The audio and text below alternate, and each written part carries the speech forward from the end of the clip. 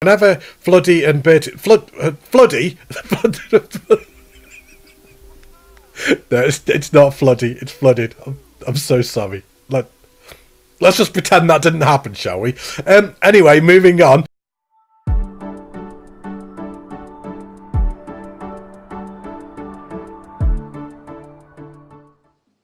Hello, it's Mike coming at you with another Planet Coaster Park Spotlight. Thank you for joining me. Welcome to the video and welcome to Lost Kingdom, created by the master of Planet Coaster on console, the incredible Flooded Tombs.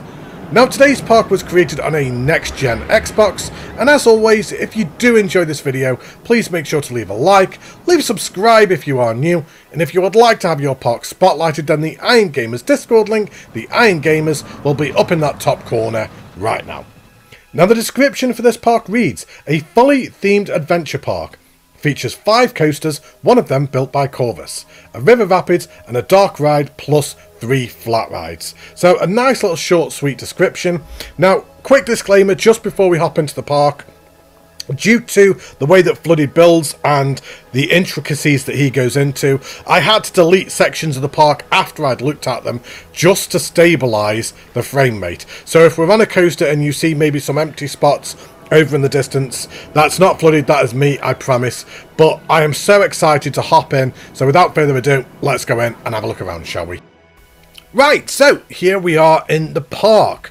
So we've just come out of one of the tunnels onto this road layout, and yeah, just what I was saying just in that description, I've never had this before with any other park except for Flooded's park. So the previous one that I looked at, I had to do the same. I had to delete sections of the park as I was looking at them just to stabilise the frame rate, because Flooded and Bertie go into so much detail with their parks when they collab. I know this isn't a Bertie park, this is just a Flooded by himself, but normally Flooded and Bertie collaborate on their parks, and the pair of them go into so much detail that the frame rate on the console just cannot keep up with it. The frame rate just drops substantially, and as we go through this tour, you may, well, just there, literally just as I said it, you will recognise that it does stutter a little bit. It's just crazy how much detail he goes into. There's a little shout out for Bertie just there, Bertie's Burgers. Yeah, the console can't keep up with their talent. It's absolutely crazy just how much detail they go into. I mean, just as with all of the previous parks, all of the backstage areas done here, all the back of house, so the main street would just be on the other side of there. You've got all the back of house stuff like over here. Everything is just so realistic. It feels like a genuine, fully functioning park. It truly does. It's absolutely crazy. Yeah, I love it. It's just absolutely mental. You've got a custom forklift truck just down there. Absolutely mental. I'd love coming and looking at Flooded's parks. They blow me away every single time. You've got the ride just there, all the back of house stuff, the transfer track just back there. And then as we come down here, we've got some warehouses just down here. So, of course, I have to go and have a look inside, because of course I do. The last time I looked in one of these, there was a little Easter egg, but not this time. No little melted snowman this time. No, nothing in any of them. But yeah, great job. Love this back of house stuff. Just adds so much more realism to a park. It makes it feel like a real place. And then you've got this big, expansive car park. I think the size car park is perfect for the size of the park in question. You can imagine this being full on a busy day. And then just as we come down here, we've got FTP. So that appears in every park Flooded Tombs presents. You've got the roundabout just there. There's so much detail just all outside of here. We haven't even hopped into the park itself yet. We've got all of the cones, all of the bollards, and then of course you've got the disabled parking just to the right there. And then just as we come down here, we'll have a look around here. What's this down here? So we've got the bay parking. Just don't see that very often. So we'll hop over the zebra crossing and we'll start heading down towards the actual park itself. And then look at this. Look how wide and expansive this is. You can just imagine like a couple of thousand people here first thing in the morning, just excited to get into the park. All the little details, even like the rope dividers that you've got here, the rope queues, and then all of the detailing around the booths. You've even got little pamphlets just inside, little brochures, and then you've got the guest services. You've even got the detailing just in the windows just there. And then just the floor, just everything. You're going to find throughout this tour, I'm just going to be gushing all the way through. I always do. You've got a little custom vending machine there. The crispy M&Ms, blue, because of course. And a Pepsi Max vending machine there. So much detail, so much custom assets throughout this park. And we have the Lost Kingdom. So let's come through the turnstiles. And just look at this. Just crazy. Absolutely crazy. Like, I just can't quite wrap my head around it. Like, whenever Floody and Bertie... Floody? No, it's not Floody. It's Flooded. I'm so sorry. Let's just pretend that didn't happen, shall we? Anyway, moving on. So anyway, we've got some pins and magnets there. Yep, great job. Little custom asset right there. I was doing so well. Anyway, thank you for visiting. I think I should. Let's just exit while I'm here, shall I? Let's just move on, carry on. So we've got another Pepsi machine there. We've got the lockers just over here. I've completely thrown myself off now. What's going on? Let's just carry on like nothing happened. Oh dear. I love this main street. I absolutely love this main street. Just what's in front of us right there, all the ruins. You've got the gift shop just here. So let's have a look inside here. Oh, just the detail everywhere. I'm so conscious of just repeating myself constantly. I feel like I'm just copy and paste the last Spotlight commentary and just place it over this one, and I think it would still fit. We've got the Bean Cave Coffee. Try saying that 5 times fast. Bean Cave Coffee, Bean Cave Coffee, Bean... Okay, that's actually not too bad. That's quite easy. Never mind. Right. I wish we could have guests in here, but the frame rate just absolutely tanks the second you try and have guests in the park. We've got the fast passes just there. And then we've got the flat ride just to the right. And look at this flat ride skin. Just for the exit alone. But I'm in danger of going right here, so that's not going to happen. Let's veer off to the left. Look at the ruins going around the river rapids. That is mental. You can just see the B&M coaster just off to the left. Wow. It just takes your breath away.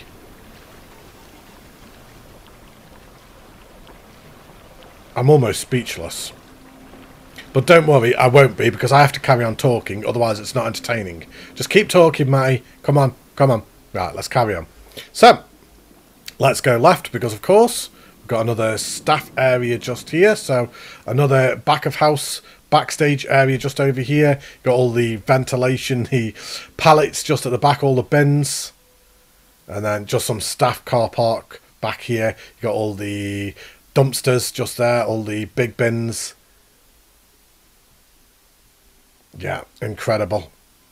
Well, right. Anyway, we've got a lot to look at, so come on.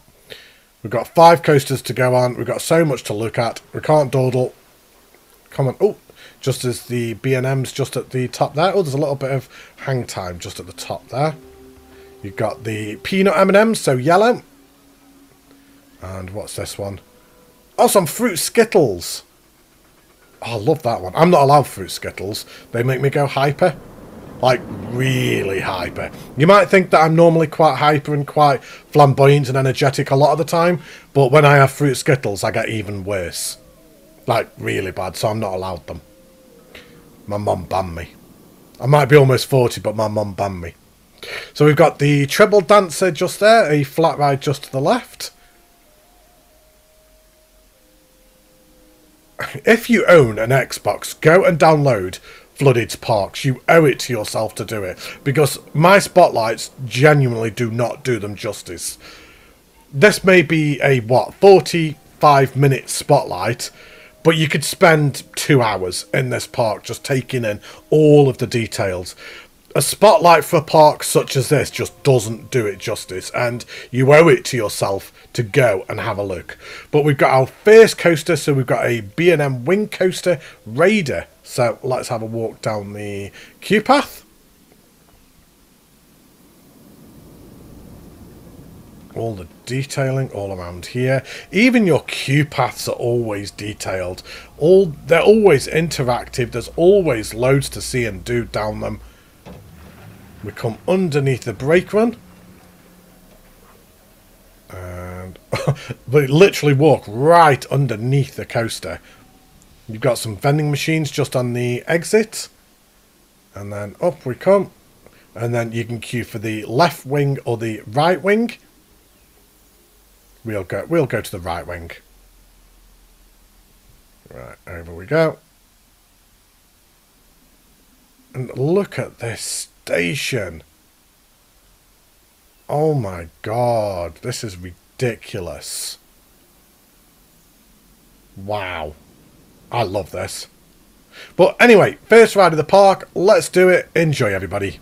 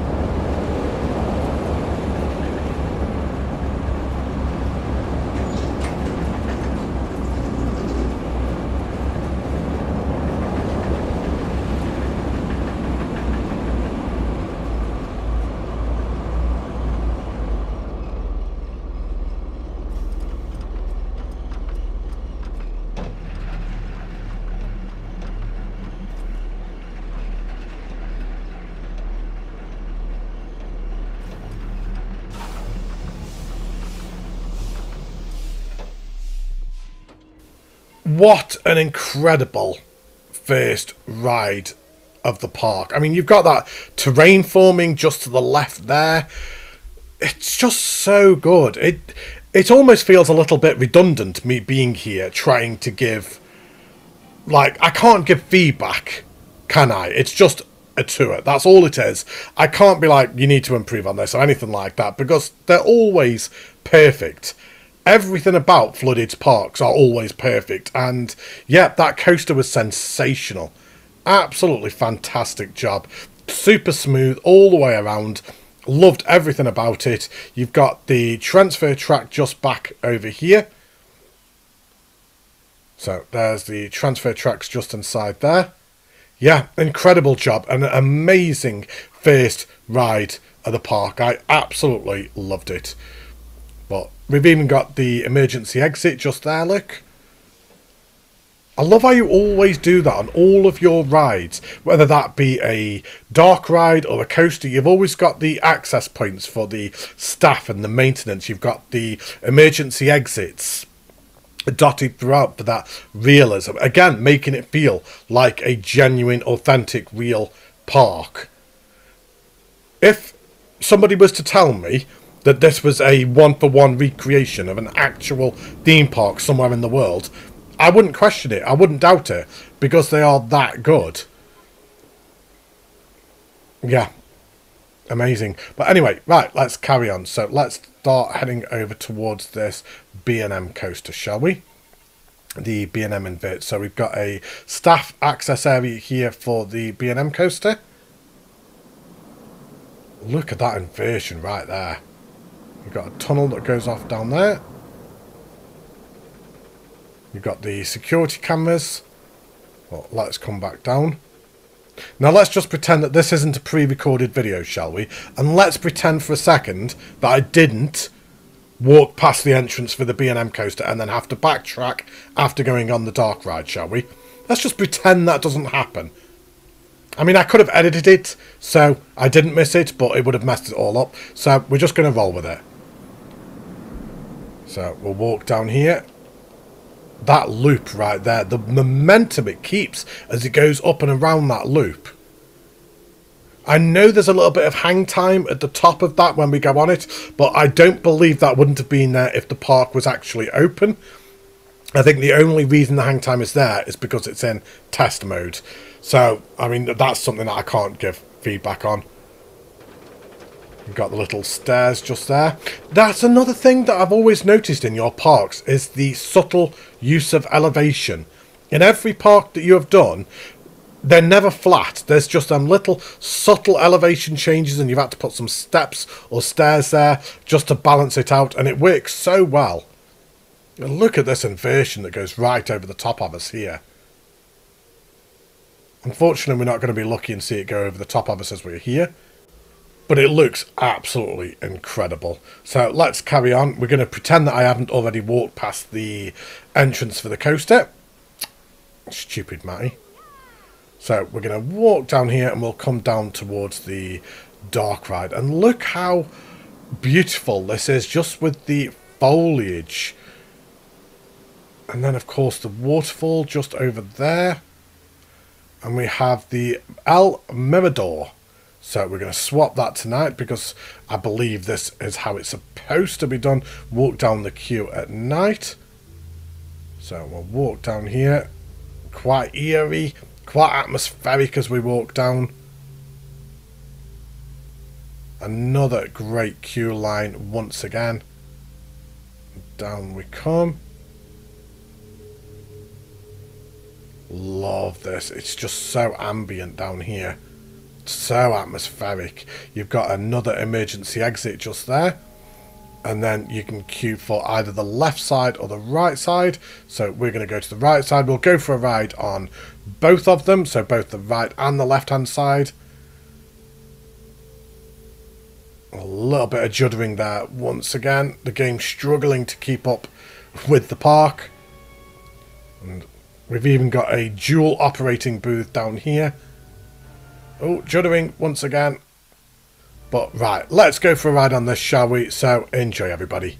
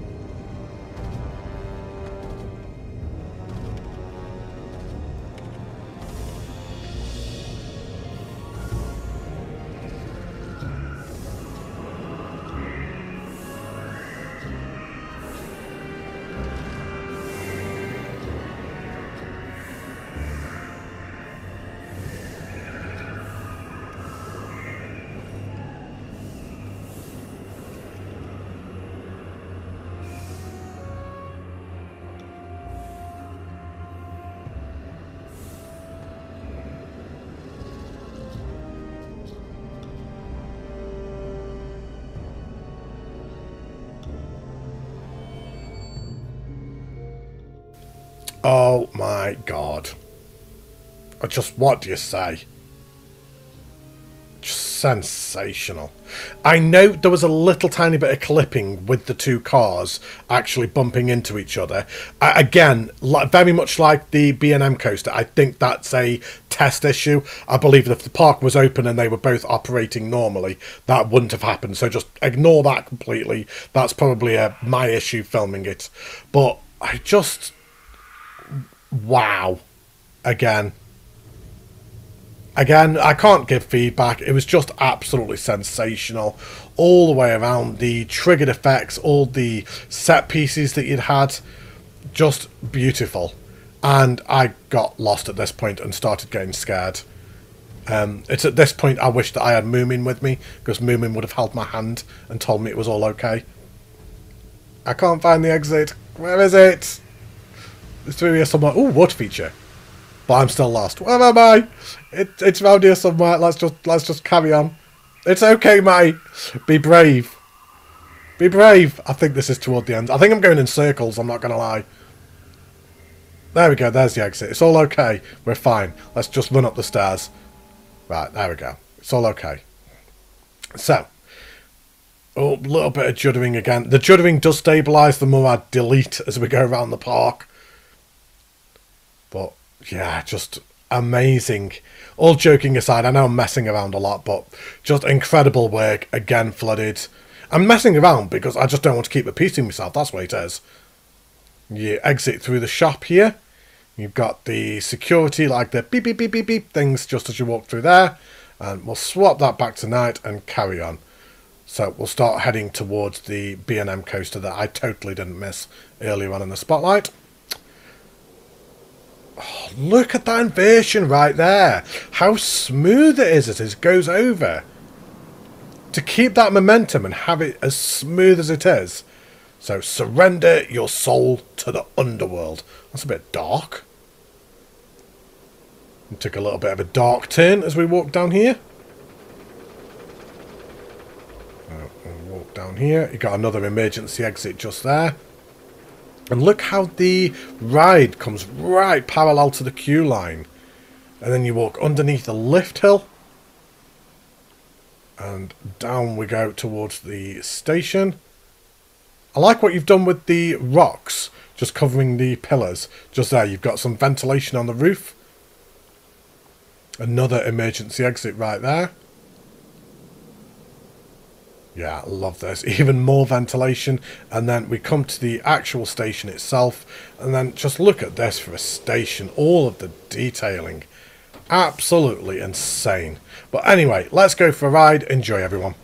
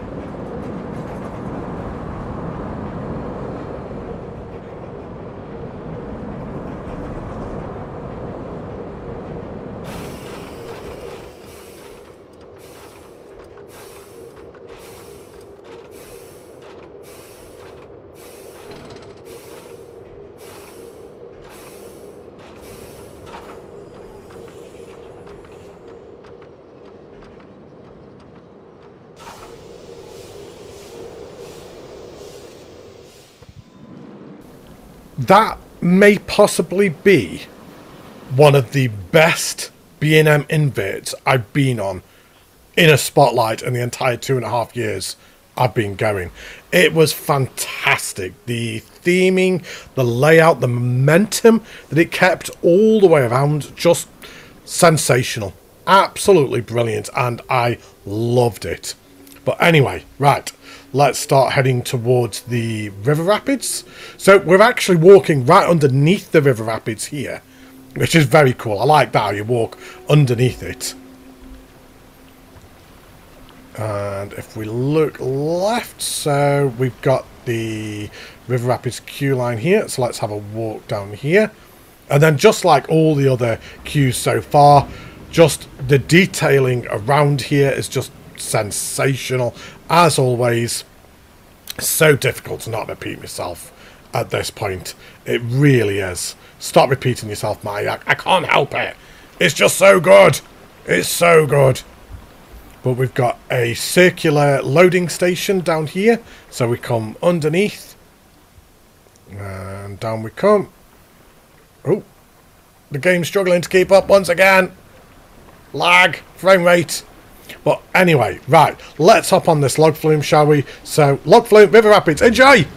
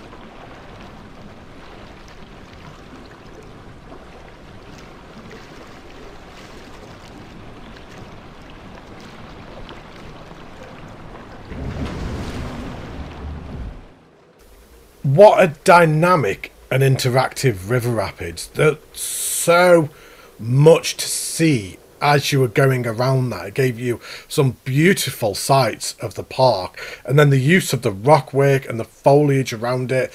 You've got all of the detailing, like all the water pumps and everything. Don't repeat yourself, Matty. Just don't. It was just amazing. Again, incredible. Just like the rest of it. I think probably like everybody else who is watching this spotlight right now, I'm just in awe and don't really know how to sum up what I'm thinking, because I'm just so blown away by it. I don't know how you manage to deliver every single time with everything that you create. There's a reason you are considered to be right up there with the best of the console. You and Albus, I believe, are probably the two best console Planet Coaster players, and for good reason. I've said it before, I'm most likely going to say it again. I could play for 10 years and never reach this level. Ever. Your eye for detail is just on a whole new level. Incredible. I'll just stop talking for the rest of the spotlight. I'll just mute myself. That's it. I'm done. Just everybody can just watch and just take it in themselves. You don't need me here to give anything. I don't add anything to this. As we come down here. So we've got 3 more coasters left to go on. So what's this one? Ah, right. So this isn't a coaster. So this kind of like just leads back to where we were earlier on. So if we turned left here, this would take us back towards the park entrance again. So yeah, there we go. So just making sure that I'm not missing anything, because obviously you've got all these differing paths all connecting the park up, so I don't want to miss anything. We've got a Pepsi machine just to the left there, and then if we come up these stairs, we come back up to the river rapids again. So we'll come back down here, and we've got this kiddie coaster just here. So let's go and find the entrance for that, shall we? See, the game is struggling, despite the fact that at this point I've deleted both the dark rides, the entire car park, the entire entrance, and it's still over 100%. It's still over the limit, and the game is still struggling to keep up. That's how much is in this park. It's not quite 40,000. I think it's about 48,000 pieces. So it's not quite on the 50k limit. But despite that, the game is still struggling to keep up. But yeah, anyway, here we come. So we've got a kiddie coaster. So let's go for a ride. Enjoy.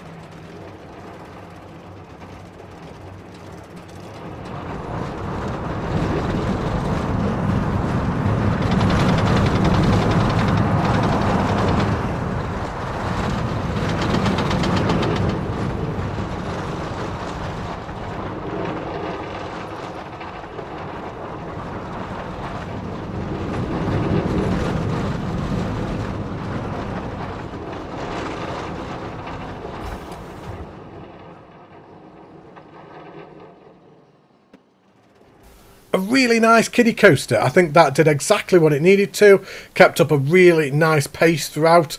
It wasn't too extreme, so for the younger visitors to the park, they would be able to go on that. Yeah, great job. Great layout. Really nice theming all the way around. Really like that. Amazing. So, out we come. So, if we went to the right, that would take us back to the entrance again. But I do want to have a quick look at this sign. So we have the tailspin. Love that sign for the flat ride right there. And then we've got the FTP toilet block. We've got some blue Skittles just to the left there. And then we've got a spinning coaster right in front of us. And then what's just to the right here. And look at the detailing on this building here. All the vines coming down, all the weeds coming through, all the foliage. We've got a food shop just here. So we've got Tombs Tacos. We've got a little shout out to Corvus. And then we've got the Bertie's Burgers. Yeah, really nice interior. Great detailing just inside there. And as we hop out of here, so we have Chaos. So what is this? Is this for the flat ride? I don't know why I pretend. I'm not sure why I do it. This is pre-recorded. I'm not sure why I pretend that I don't know what it is. It's the spinning coaster. Spoiler alert. So let's have a walk down here, shall we, and see what we've got.